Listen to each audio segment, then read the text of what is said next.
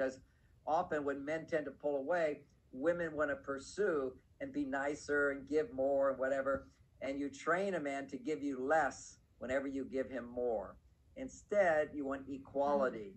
You want to hold back from giving so much until he receives. For those women who basically they say they're givers, I translate it into, oh, I know your problems because you're not a very good receiver. That what a man wants most is a receiver, not a giver. What a woman wants most is a man who's a giver, not a receiver. So you have to like change your thinking around when you're dating a man. Mm-hmm.